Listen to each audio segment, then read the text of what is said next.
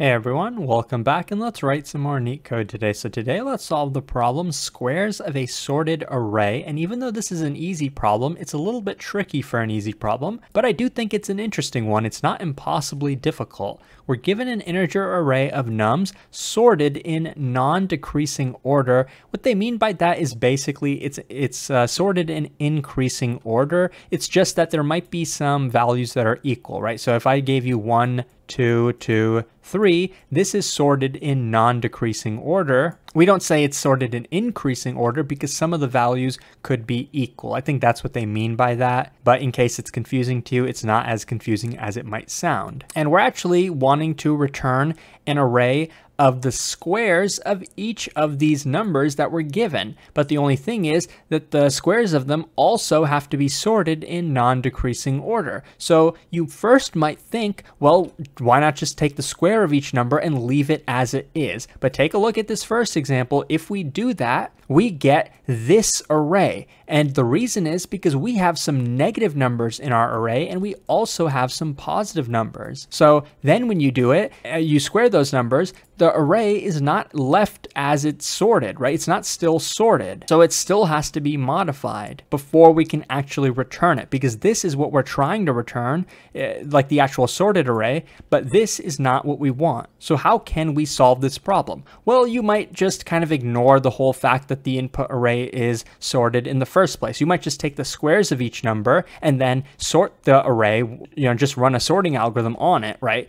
The time complexity of that, though, is going to be n log n because that's what sorting takes. So the question is, can we do better, right? Why would they even give us this sorted property if we couldn't leverage it somehow? And the answer is we can leverage it, but it's a little bit tricky, but not impossible. So let's take a look at the same array below. One thing to notice here is that squaring a negative number like -1 is the same exact as squaring a +1 value, right? If it existed in this array, right? Squaring a -4 is the same as squaring a +4. They both equal 16. But the negative numbers are going to be on the left side of the array and the positives are going to be on the right side of the array, if there even are negative numbers in the first place, right? Maybe we have all positives. In that case, the problem would be pretty easy. But let's assume we do have some negatives and some positives. We're trying to build a sorted output, right? By taking the squares of each of these numbers. Well, which one of these is going to go first in our sorted array? Well, the smallest number we could have in our output array is going to be 0, because any number that's squared that's non-zero is going to be non-zero, right? It's going to be a positive number, but 0 is going to stay 0. So 0 can go, if there is a 0 value in the input array, we can find it, and then in our result, we can put 0 as the first value. But then the question becomes, which value is going to go next? Right? What's the next smallest value? Well, they must be adjacent to the 0, right? It couldn't be a 10 all the way on the right side. That's a very positive number. And it couldn't be the -4 all the way on the left side. That's a very negative number, right? The absolute value of it is pretty large. But we can look at the two adjacent values to the 0, right? The -1 or the 3. Which one of these numbers squared is going to go in the next spot? Well, we can basically just take the absolute value of -1. It's going to be +1. The absolute value of this, it's going to be +3. Which one of these is smaller? Of course, the 1. Right, so the square value of the 1 is going to be smaller. It's going to be exactly 1. So we can put a 1 in the output, right? And what you might be noticing now is that we're kind of doing a two-pointer approach, right? We found the smallest value, which in this case was the 0. And now we have two pointers, a right pointer and a left pointer, and we're basically comparing the values here, which one of these is smaller, and then we're inserting that value into our array and then shifting the pointers accordingly. This is perfectly fine, and this actually will work. The time complexity of this is going to be big O of n, and the memory complexity is kind of going to be big O of 1 or big O of n, depending on whether you count the output array as extra memory or not. But I just want to mention that the coding this up is going to be a little bit more annoying. There's a slightly easier way to code this up, and that is by actually initializing our left and right pointers all the way at the left side and all the way at the right side. The way we were initially trying to build our result, our output array, was basically find the smallest number, then find the next smallest and the next smallest. How about we actually build it in reverse order? We find the largest value and then the next largest and then the next largest.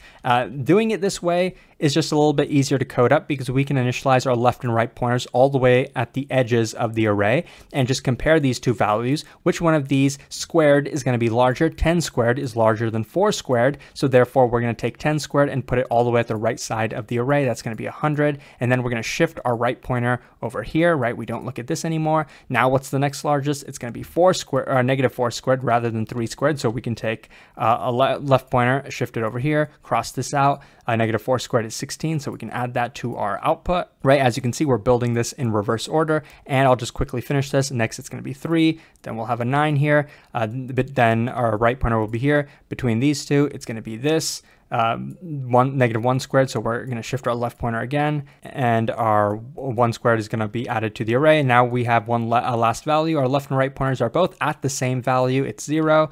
0 squared is still 0, so that's going to be the output. And at this point, our left pointer will actually have crossed our right pointer, and that's how you know you can stop the algorithm, right? We've gone through every single value in the array and we have our result. And as you can see, we did build it in one pass through the input array. So we did do this in big O of n time. So with that in mind, let's actually jump into the code. Okay, so first thing we're going to do is just initialize our result to be an empty array. And like I said, we're going to be building this in reverse order. So we're going to be appending to this array. And then at the end, what we're going to do is just take the array and then reverse it before we return it. So in Python, you can do that just like this, but just keep in mind, this is basically reverse the array. So we're going to have our left and right pointers initialized to the beginning of the array and to the end of the array. So length of nums -1. And then we're going to just do our 2-pointer algorithm while the pointers have not crossed each other. So while left is less than or equal to the right pointer. Only thing we need to check is which one of them is smaller, so or greater, right? So if the left number squared is larger than the right number squared, then we will go ahead and add that number, add the left number to the array, right? So, or the square of that number. So the left number squared is larger than the right number squared. So let's add the left number squared. And the else case is just going to be the exact opposite. We're going to be adding the right number squared, right? So if they were equal, we'd probably execute the right, the else case, but it doesn't really matter if they were equal. That's the entire algorithm pretty much, but don't forget to update your pointers. So if we added the left value, then we want to increment our left pointer. And if we added the right value, we want to decrement the right pointer. And that's the whole algorithm. We made sure to reverse the result before we returned it, because as you can see, the way we're building it right now is basically in reverse order. We're putting the largest value first, then the next largest, then the next largest. So we want to make sure to reverse the array, but let's run the code to make sure that it does work. And as you can see on the left, yes, it does work, and it's about as efficient as you can get for this problem. So I really hope that this was helpful. If it was, please like and subscribe. It really supports the channel a lot. Consider checking out my Patreon, where you can further support the channel, and hopefully I'll see you pretty soon. Thanks for watching.